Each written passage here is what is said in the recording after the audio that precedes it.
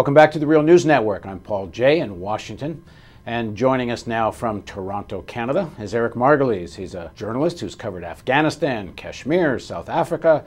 He's the author of the book American Raj. You can find more about his work at ericmargolyes.com, and he's an accomplished international correspondent. Thanks for joining us, Eric. Nice to be back, Paul. A recent article you wrote is called "War is Sending the U.S. into Ruin." Why do you think so? Why is war sending the U.S. into ruin? President Obama said we desperately need to embark on austerity measures. He's formed a commission to cut spending. The U.S. is in effect bankrupt. It owes about $1.5 trillion to China and Japan. It has almost 20% unemployment. I mean, it's on the skids. It is essential for the U.S. to cut spending. In the first place is the hugely bloated Pentagon and national security defense budget. You say the first place, but clearly in Washington, it's the last place.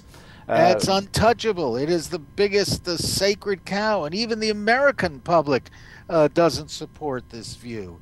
But, you know, you can't have guns and butter, and unfortunately, the current administration wants both. All right, well, let me cite some of the numbers you give in your article. In a budget that he's sending for 2011, a $3.8 trillion budget, the cost of the military is going to be close to a quarter of that, almost $1 trillion. The military budget now includes spending like basic Pentagon budget of about $880 billion. Its estimated secret black programs that are not publicly on the Pentagon pages, $70 billion. Military aid to Egypt, Israel, and Colombia. Military contractors, which are perhaps another 225,000, and it may even be higher than that. It's not always clear how many there are. 16 intelligence agencies with over 200,000 people come in at about $75 billion. Afghan and Iraq wars, which have already cost about $1 trillion, running at about $250 billion a year. The escalation in Afghanistan, another 30,000 troops could add another $33 billion.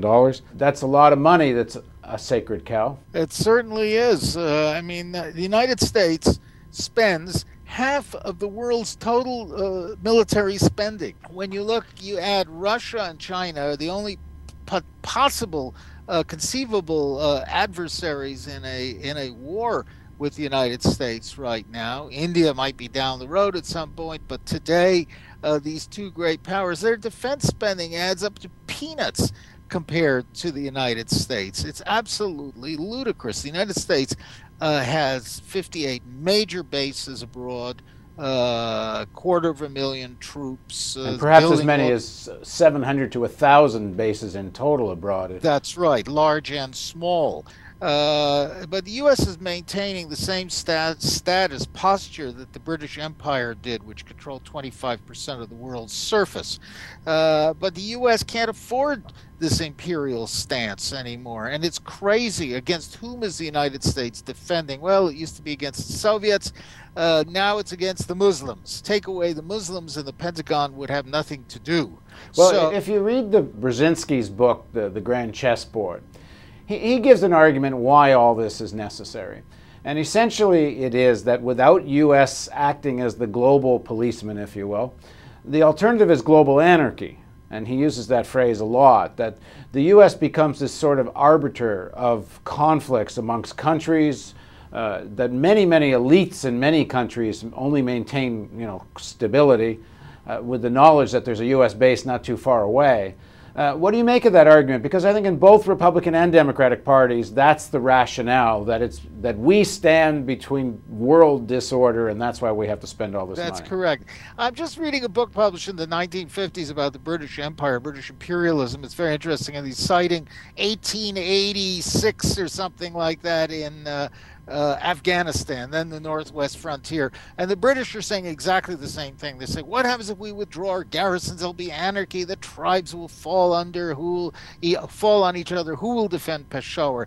The Soviet Union made the exact same argument about Eastern Europe and about the Caucasus. There is some truth to it, no doubt about it. But I don't think America was created or is being run to be the worldwide master of the universe. Can't afford to do it anyway. And it's not a very true argument, because look at all the unrest that's going on in the world today with America as the sole world power. In fact, I think there was greater stability when you had the Soviet Union around and had a bipolar world rather than the single world empire. Now that's something coming from Eric Margolis, who was reporting on the jihad with some enthusiasm in Afghanistan and rather happy at the demise of the Soviet Union at the time. I was indeed, but it has taken away a balance from the international arena. I wish we'd had a more benign, I don't know, nothing, very little good to say about the Soviet Union, except it was like a big rock on the scale of world power. And the minute the Soviet Union collapsed, the U.S. became ultimately corrupted by ultimate power and went on its own period of imperial well, let me give you expansion. a kind of counter argument you might hear from the Obama administration. Now, this is not any public reason why they're in Afghanistan, but if you talk to some people non-publicly, they would say, we're very concerned about the unraveling of Pakistan, we're very concerned about tension between Pakistan and India, and one of the things that only the U.S. can do in Afghanistan is try to manage the situation in a way that there's a kind of political structure, government that doesn't tilt too much towards India, but still pleases Pakistan, and only the Americans can do this. Well, excuse me for sounding cynical, but at my age, I'm allowed to do that. The U.S. cannot manage affairs in Pakistan. It cannot manage, the U.S. government cannot manage affairs in incredibly complex Afghanistan. It can't even manage the U.S. Postal Office, which is losing money hand over stamps. Look at the great job Washington did in Iraq, creating an unbelievable mess for which we're still paying. So this, again, is a specious imperialist argument that has no water whatsoever. Now, in the Democratic Party, the tradition that President Obama positioned himself as, whenever asked about where he is on foreign policy, he would always start with Truman, and he would talk about being in the traditional U.S. pragmatic foreign policy. He would go from Truman. He would even include Bush Sr. At times, he'd include Reagan. What is this outlook of the world that sees this sort of democratic mission, which is shared by both parties?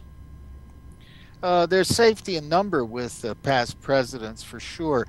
And there is a strong internationalist, imperialist impulse in the Democratic Party as well as the Republican. It's not just as strong.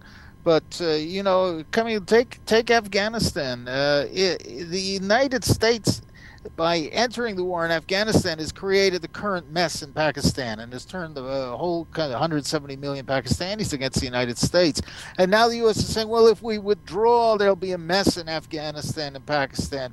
We created it. The best way to end these messes, dangerous ones, is for the U.S. to withdraw. I think if Harry Truman had been president, he would have said, get your troops the hell out of there and let's shut down this war before we sink any deeper into the morass. Well, in the next segment of our interview, let's talk about the politics of taking on the military-industrial complex. Why is this enormous budget such a sacred cow? Please join us for the next segment of our interview with Eric Margolis on the Real News Network.